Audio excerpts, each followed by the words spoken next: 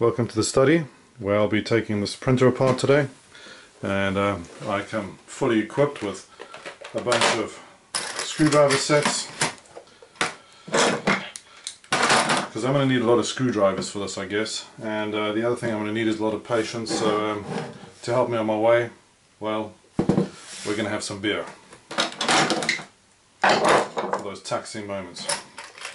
Let's start by looking at it. There are no evident screws on the outside. I can see one here. Oops. This thing slides up and down, which is really great when you're trying to pick the thing up. I see a screw there, and that's about all I see so far, so let's get started with those. Phillips. No, I need a smaller Phillips.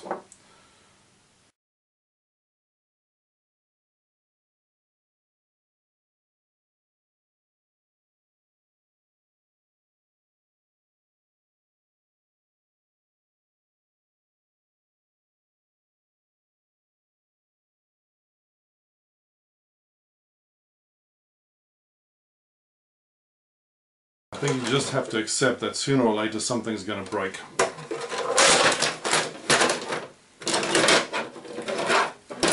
Okay.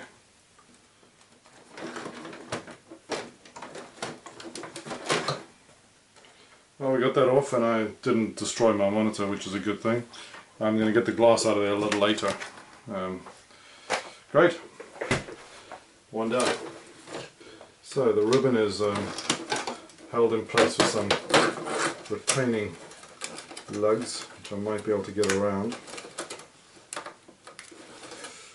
But I might damage the ribbon, and I'm not sure I want to do that just yet, so what I'm going to do is break off the lugs like that.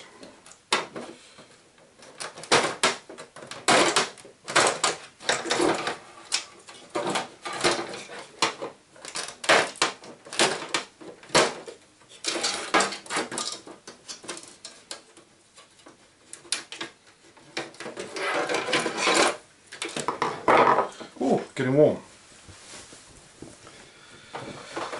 So, the ribbon is glued in here as well. There we go, the glue's free now. The ribbon is free to move through there, but it must be attached inside the printer somewhere, and I need to get this out of here, so why did I not bring pliers? Alright, so I'm back. I'm upscaling my tooling, safety specs, because I'm going to be breaking plastic and the last thing I need is to be blind. And some pliers, because we know we're going to need those. And Arduino versus Evil wouldn't be happy unless we had some sort of spanner in there. And if all goes wrong, we've got the fix everything tool. Right, so hopefully we won't need this or this, but you know we've got them in case we need them.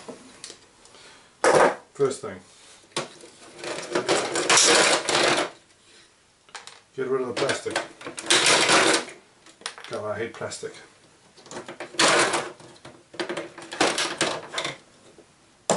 There's probably an intelligent way of doing this. This is my way.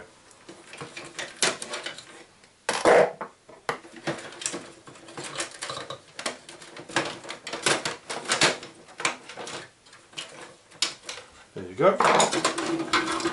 Job's a good one. Got something in there, little stepper motor, some gears in here, which is useful, a little worm drive, and that's probably the light, I would imagine. So we'll keep that. This piece of junk, there's gearing on there, that's obviously what the other thing ran on, that gear there.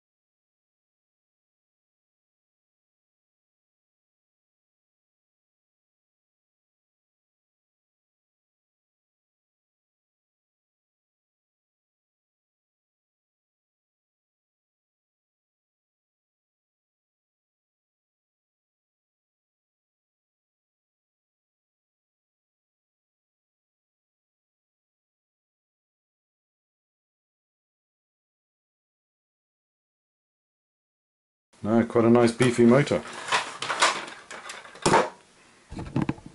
Look at it. Quite a nice motor back here. Definitely going to be salvaging that. That looks really good. There's some gearing back here as well. I'm very happy with that. So I want to make sure we don't damage too much around this and destroy the wires or anything. So let's first free these wires if we can. See, there's retaining clip. Now I can either force the wires off that but possibly damage the wires, or I could just remove the little bit of plastic that's holding it in place and then the wires will come off easily. No damage. Okay.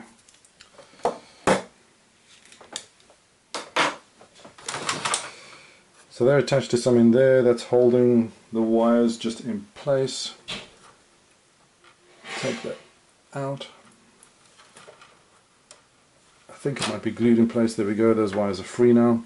And they run all the way across from, I presume, some sort of motor control unit back here. Again, a little retaining thing in my way. Now the cable's properly free, all the way back into there.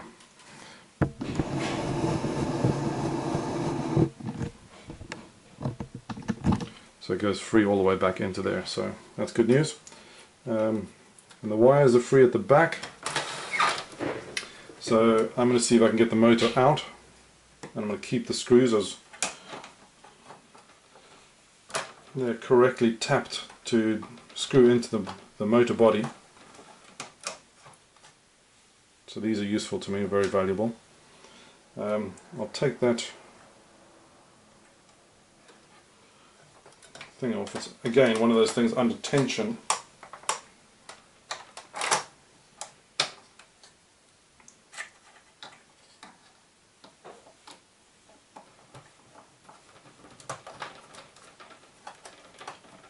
Yep, I can see the motor's loose already.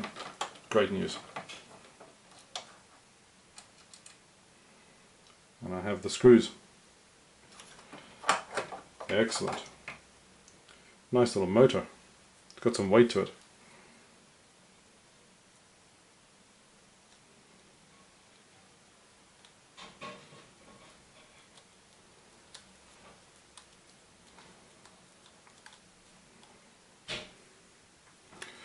Right, got that one in.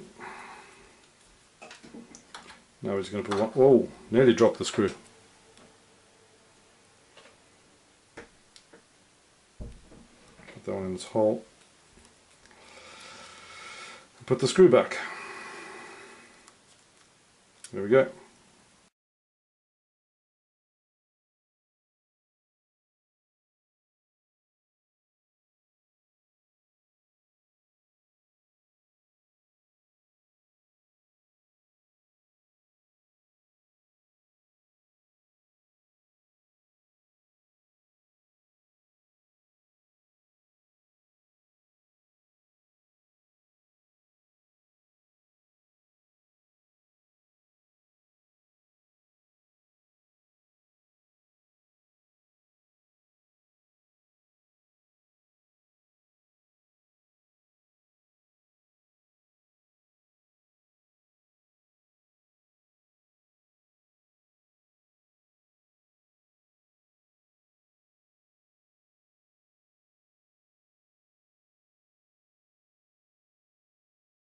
We'll take a look underneath. Yeah, that's where the motor is. Oops. Screws something. And I can see under here, this thing here looks like almost an independent power unit.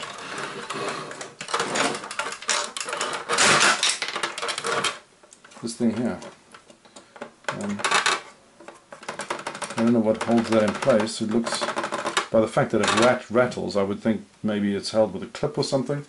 So let's take out the print reservoir, or ink reservoir. Sorry, I bumped the camera. Let's take that little spring off. Let's see what is holding that in place. I think it's just clips. That's just plastic, so what do we do with plastic? We throw it in the ocean. That's what we bloody do with plastic.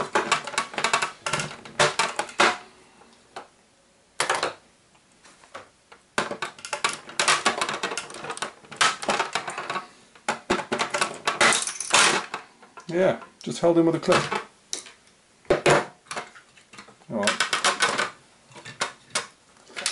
Now how long is the cable? It's not particularly long.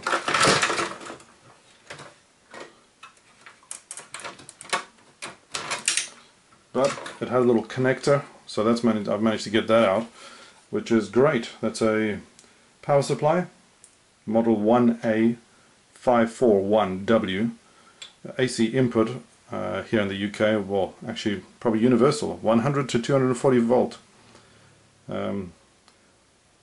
50 to 60 Hertz, and DC output of plus 42 volts at half an amp.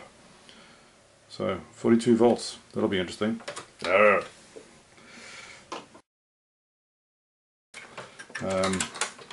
of metal's holding it in place. This thing's holding it in place. It's whoa! Well, that was holding the metal, which was holding the motor. There we go. Another motor. Looks very much like the other one we salvaged. These two look the same. Yep. Slightly different drive diameter. This one's got a bigger drive than that one there, but otherwise probably very much the same one. Yeah, also made in Vietnam, same number, RS445PA14233R. Don't know if that means anything to anyone, but another little motor.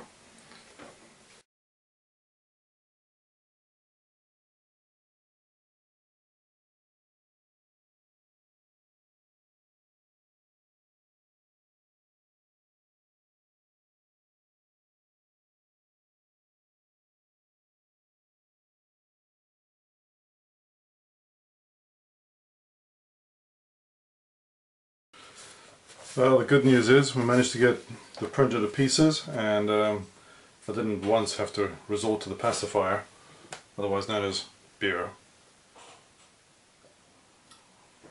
But there are a couple of things I learned. One is what I thought was a stainless steel shaft is actually just a tube. On some of the older printers you would have found that this was a little bit smaller, but it was actually solid. This one's not solid, it's a tube. But you know, tubes are handy too, and they can come in really useful. So holding on to that, we still have the main display and the ribbon for that, earth wire, which I haven't opened yet. I'll do that in due course. Whoa! No.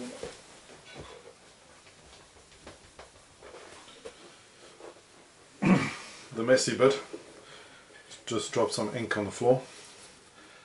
I want some of these gears.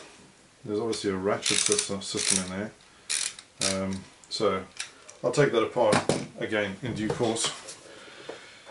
And then we have probably the biggest part, which is this SD card reader. Oh no, sorry, this is the SD card reader. This is something else, don't ask me what it is. Some sort of, yeah, who knows. The other motor, which I'll get out of this thing also in due course. This was a little LEDs or something, so I'll find out where that's been driven from. In fact, I can see it on this side over here. It's just plugged in right here. This feels a little bit weak. So there are a couple of good things to get off there. And then of course we have the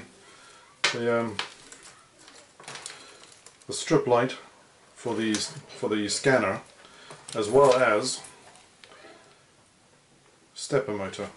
Now we know it's a stepper motor because it's actually got 5 wires coming there, so those 5 wires are connected to these 5 wires of this ribbon, which goes across and connects in there.